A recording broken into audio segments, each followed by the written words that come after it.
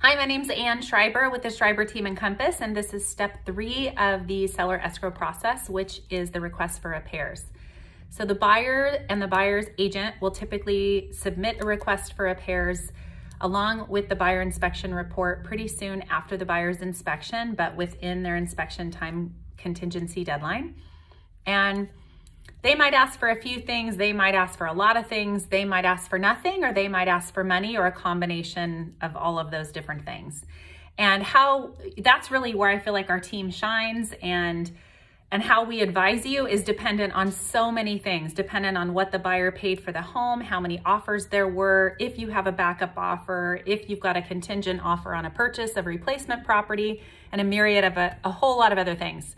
And we're gonna try to hold on to money and your sanity during this process, and it's a big step in the escrow, and that's step 3 in the seller escrow process. If you have any questions, call us 858-367-8471.